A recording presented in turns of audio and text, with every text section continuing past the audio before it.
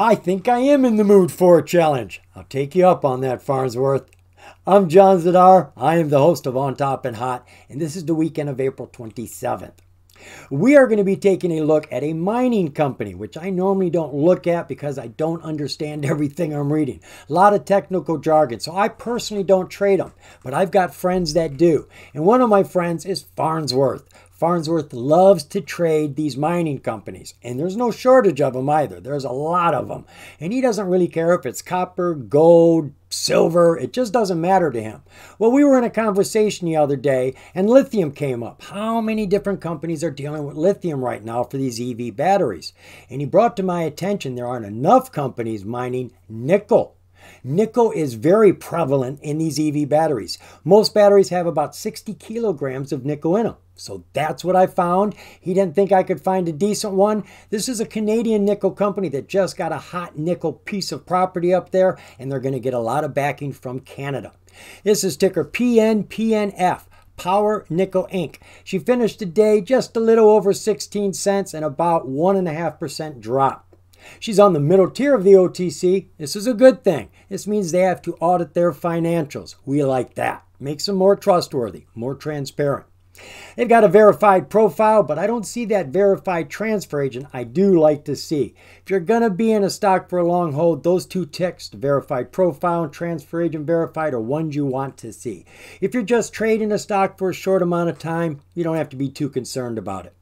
They've also got independent directors. You need these whenever you uplist, and I don't know of a whole lot of other reasons for independent directors. So they probably used them when they came from the pink to the QB, and if they have plans of going, like, say, to the NASDAQ, they're going to need them then as well.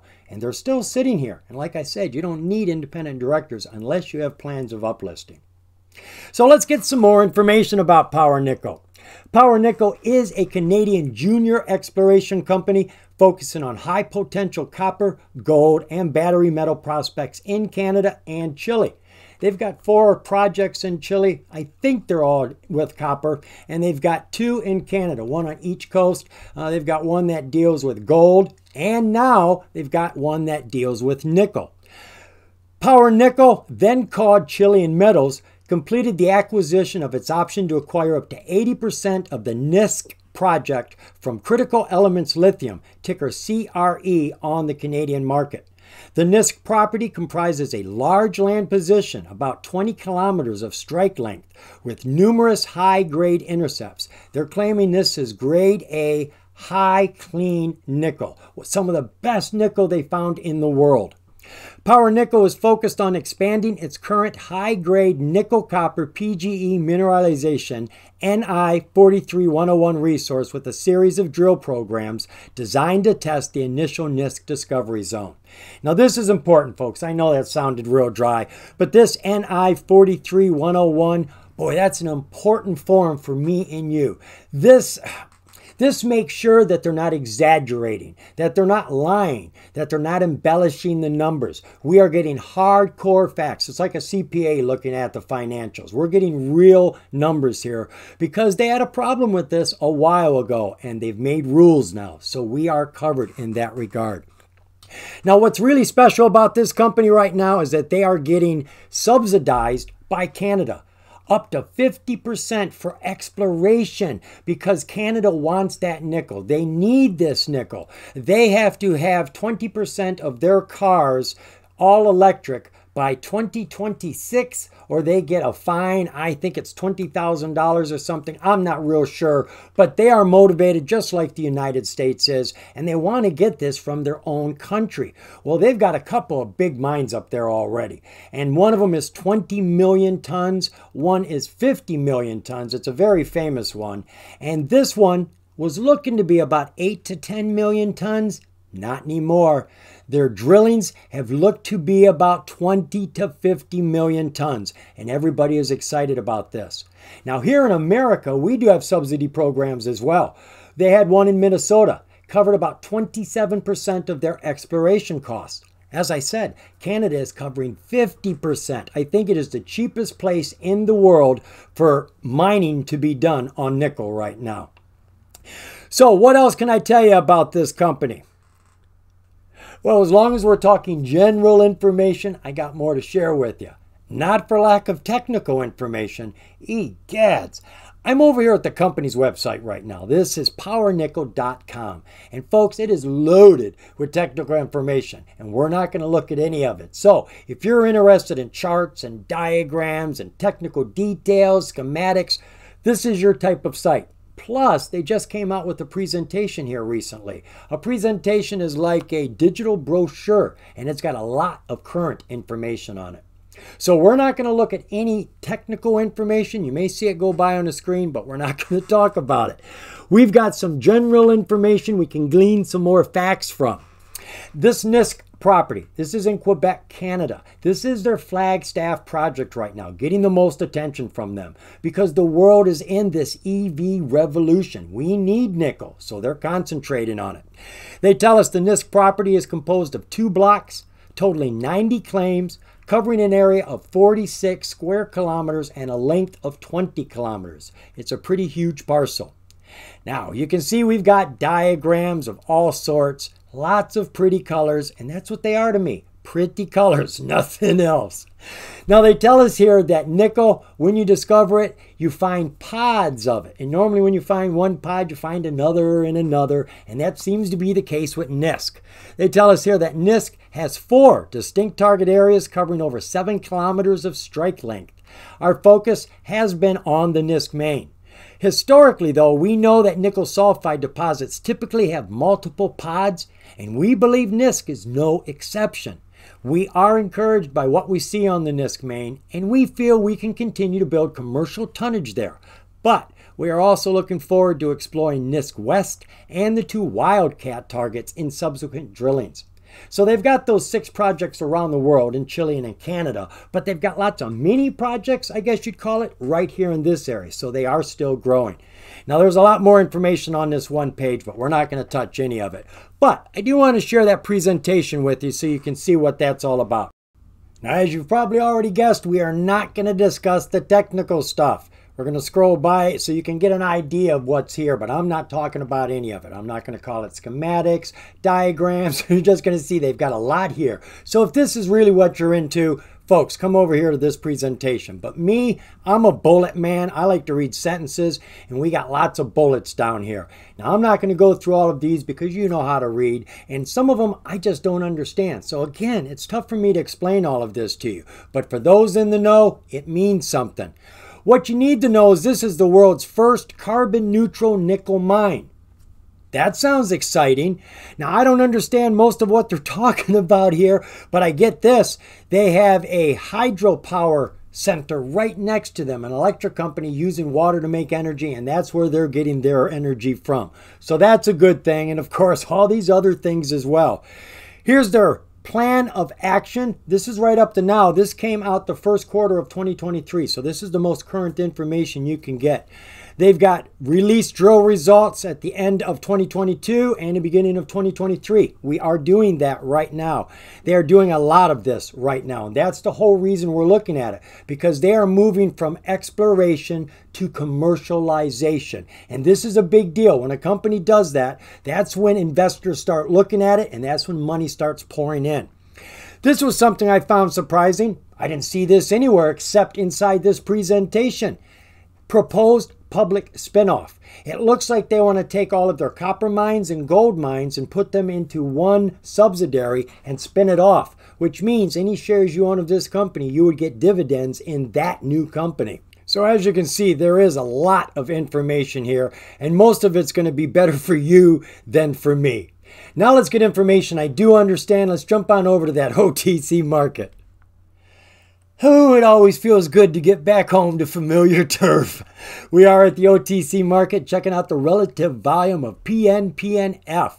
She is normally doing 22,500 shares a day, which is definitely under the radar. Friday, she more than tripled that, going over 76,000 shares.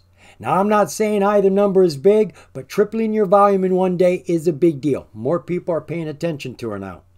Share structure for Power Nickel. Outstanding share count is 91 million. Tell us the unrestricted is the same, 91 million. And this is normally what I presume is the float. But they tell us the float down here, as of February this year, is also 91 million. Now, it's not like I doubted them or anything, right? But I did do a Google search and I couldn't find anything. Actually, I only had 2 results come up. Out of all the internet, only 2 results, and neither one of them had any numbers. So I'm going to presume the float is 91 million. Looking at the financials for the company, there is nothing on the books annually, and there's nothing on the books quarterly, because they are an exploration company, like a research and development of a biopharmaceutical. But they are coming into commercialization and they are fully funded, which I have failed to mention up to this time.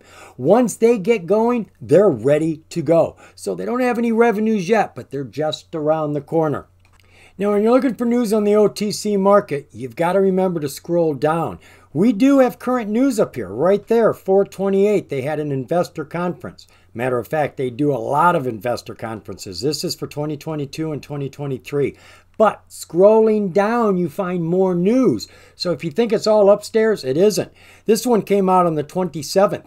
Hole 23 delivers. You see that exclamation point at the end? Power Nickel final drill results from the fall 2022 drill program and initial drill results from winter 2023. This is that news press. There's a lot of information here, folks, and most of it is technical, so I'm not going through most of it. This is all for you. But there is a little bit of information up here that confirms what we need to know. Things are going the right way. The company continues to confirm the presence of high-grade nickel mineralization in main zone of its NISC project near James Bay, Quebec. In addition, step-out exploration drilling 800 meters east of main zone shows indications of new nickel. So they've got lots going on right now, folks. And as I said, you can really get the details of that information if you're interested. I'm not going any deeper than that. However, I will jump into that chart. You want to join me? Come on, I got room in the back seat. This is PNPNF, and we're doing our charting on Thinkorswim, the free trading platform you get from TD Ameritrade. Now, folks, I really like this chart. It looks sweet to me. We have had an uptrend here for months, and even though she has fallen back considerably, she has fallen to a very opportune position as far as I'm concerned. This is a one-day, one-year chart we're looking at right now. She had a low bubble in October of 6 cents, hit a high of almost 27 at the end of February, then had this big fall coming underneath her 50-day SMA, and it looks bad. But let's put some perspective on this. We're going to use 2 tools here. First, we're going to start with our Fibonacci. Poke the bottom of your surge, and then go to the top of the surge and poke that. What I am looking for is to see if she has kept at least 50% of the gains in that run. If she's gone from 50 or more, chances are she'll stay above that and climb. But if she came under 50, chances are she'll continue to fall. Here's my 50% mark. Going straight across, and voila, look at that. Came down, she did break it, she bounced back up, tested a little bit more, and now she's living on that halfway point. She tried to bounce off of it over the 20, she's come back down, and she's still sitting on top of it. That looks good to me. I'd like to see that. Let's take another perspective now. We are going to use our regression channel. Again, poke the bottom of your surge and then just drag it out as far as you want it to go and stop it. What we see here is the trend, where she has been living. That is her channel. She was stuck right here in the middle, the halfway point. That's what that white line's for. And then she pushed off of it, actually broke out of her channel, hitting that high, lots of strength, and then fell fast, coming down through her halfway point down to the floor of this channel. And right now she's rubbing against that channel. She is testing it. Now remember, she's on her halfway point on the Fibonacci, which we consider a strong place to be. She's at the bottom of this channel, which she's been in this channel for months. So the likelihood of her actually coming out and staying out aren't that good. So this is actually an opportune position to consider an entry into this company, because she would probably start growing here off of that 50% mark and off the bottom of this channel. Now, if you look closely, before the low bubble, the volume was a lot less than it is now. There is more volume here. It doesn't look a lot like it, but it is increasing. Our oscillators, they are weak. That's the best I can say. Our PPO, percentage price oscillator, that is pushing down right now. Our MACD looks like it's got an imminent crossover going down, and our RSI right now is at 44, which is pretty cool. Let's take a look at that 6-month 4-hour view. Well, look at that. Boy, my eyes caught that immediately. The price is sitting on the 200-day SMA on the 4-hour chart. These are all strong positions. It's sitting on top of everything it needs to be sitting on. So we've got this run on top of the 50. She came down and she's sitting on that 200. Oscillators say she's still falling. She is still fighting this position right now. This is really an opportune time to watch this, folks, because I get the feeling she's going to dip. She may come just underneath this and then come back up and start to run. Just a feeling. MACD's pushing down. PPO's pushing down. RSI is now at 43. Let's look at our 1-hour 20-day view.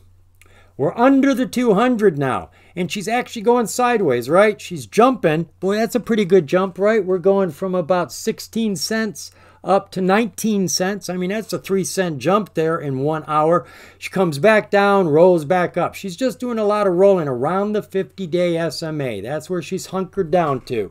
Oscillators are still not looking any better. She is pushing down.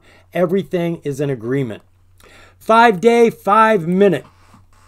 Not a lot of trading going on. We don't have a lot of bars here. She has been falling the last 2 days. She is underneath her 9-day SMA, meaning she's probably going to still fall. I don't see any recovery on any of the oscillators right now. But again, I say, because she's on the halfway point of her Fibonacci, that big long run, and she's on the very bottom of the channel that she's been living in for months, and she's on top of the 200 on the 4-hour chart, I think she's in a strong position. She may dip a little and then jump. You think of it like a cat pouncing. They have to crouch down low before they can go up higher. And that's what I think may happen here. So, what have we learned? Well, let's take a gander at some of the highlights that we've covered so that you don't forget. The company has a lot going on for itself right now, and one of the biggest advantages is they have the financial backing of Canada. For every dollar the company invests, Canada will match them 50 cents. They are paying for half of all of their exploration costs. It cannot be done any cheaper anywhere else in the world. They are also using the Hydro-Quebec substation across the road, supplying their low-carbon, inexpensive hydropower. Anything green is good with me. They are also working in a stable political environment with strong government and First Nation partners. Canada is working with the United States, which is working with the world. I mean, really, everybody is on this EV revolution, evolution, right? So we're all working together, and Canada is very serious about it. They are also located beside a major highway and a nearby town. They're not out in the middle of nowhere. And one thing we didn't cover, shallow mineral depth. This nickel is not deep, deep, deep under the ground, so it's not going to be as much work to get it out. And a bonus we discovered by looking at the presentation, they are considering a spin out of their gold and their copper mines onto the NASDAQ, which would give us free dividend shares. Folks, you know I didn't cover everything. There's a lot there to cover, and it wasn't because I was lazy. It's because I was scared. Please, do your own DD if you can comprehend it. The more you know, the more you're going to grow. See you, folks.